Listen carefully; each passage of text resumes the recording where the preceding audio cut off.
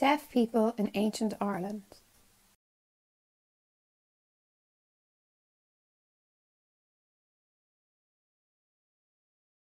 We can gather evidence of what people's lives were like in ancient Ireland through analysing the archaeological record found at passage tombs, crannogs, ring forts and other such sites.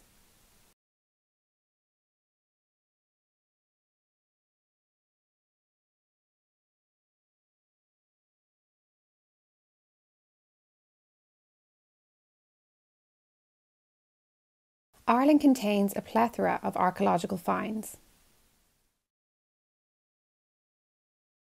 However, when it comes to deaf people in particular, and their lives back then, we can only extrapolate from what the early Irish law tracts tell us. We know that there were 27 different social classes in early Ireland, and one of them was the Brehons. Brehon is the Irish word for judge. This learned class transcended all political boundaries. Therefore, what is termed early Irish law was national in scope, covering the entire island of Ireland.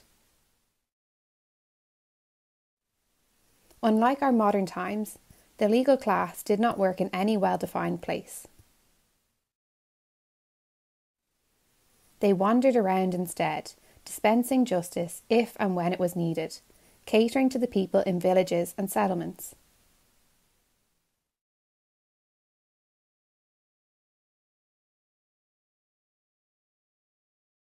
For centuries, the law evolved according to the organic development of Irish society and culture. When Christianity was introduced to Ireland, this period also brought the first opportunity for the Brehon laws to be recorded.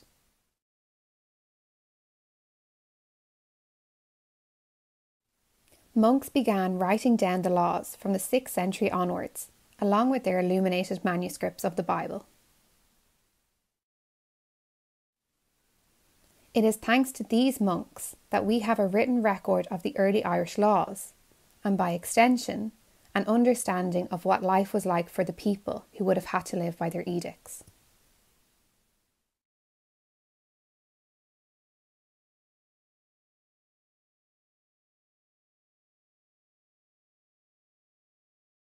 When the Vikings arrived in the 8th century, the laws became fossilised as Irish society underwent a fundamental change.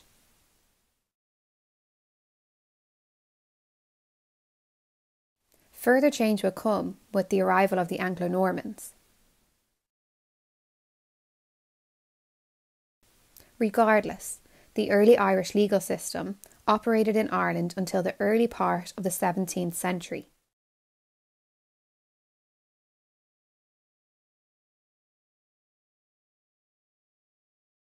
The time when Queen Elizabeth I imposed English common law in Ireland.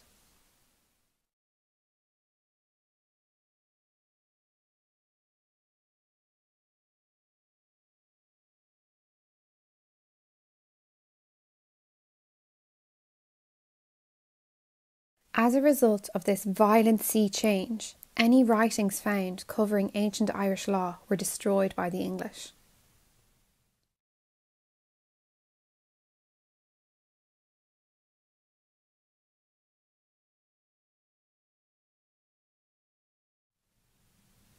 Many Irish people hid their ancient manuscripts in bogs or in various other places.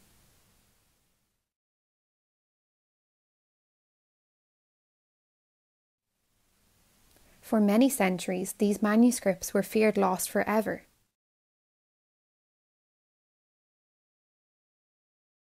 Thankfully, a large number have been found again. It is thanks to these extant writings that we are able to develop our understanding of ancient Ireland. The first of these, then, kingship. In order to be a king, one had to be a male member of the correct social class, and one had to be elected by his peers. The criteria was strict. The candidate had to be male, educated, adult, and without blemish or disability.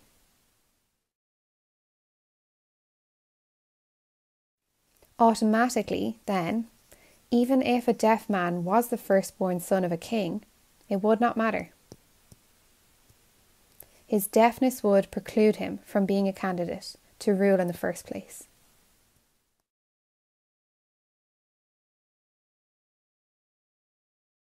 Clearly not to be kings then, yet it remains unclear where exactly deaf people would fit into society. It would seem that the closest approximation would be of physical disability and of unsound mind in the sense of being confused. Myrrh.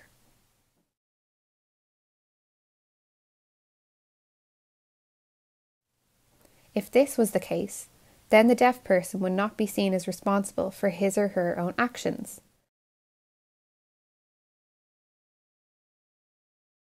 But a guardian, con, would be responsible for them, with the exception of offences committed in an alehouse. But this only if the deaf man was harmless.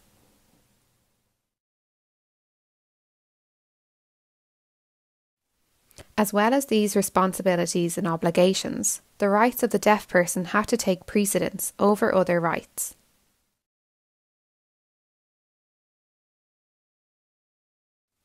Early Irish law is not only concerned to protect society from the insane. A fragmentary text called Do Brethbh Gara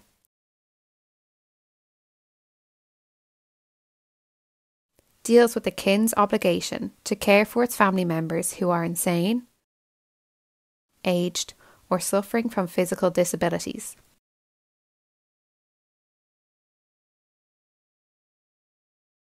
Similarly, the text on distraint allows a day's grace if a defendant is looking after a dru or mur and observes the rights of the insane takes precedence over other rights.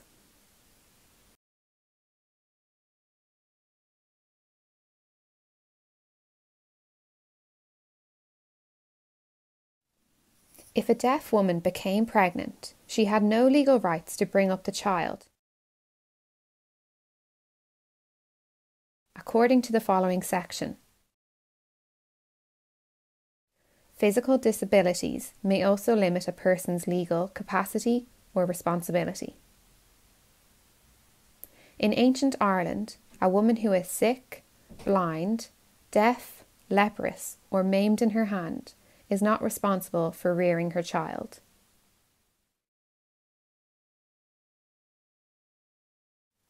A person who cannot speak cannot be subjected to distraint. Instead, the plaintiff must proceed against that person's guardian.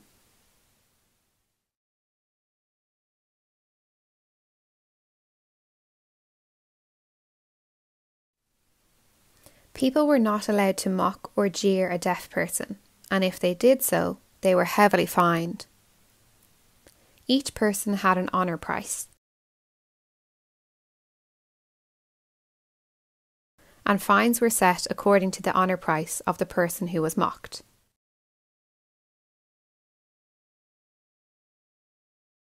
According to commentary, a heavy fine is levied on anyone who mocks the disability of an epileptic, a leper, a lame man, a blind man, or a deaf man. Fines were paid in cattle. The higher the honour price, the higher the fine, and thus more cattle had to be given.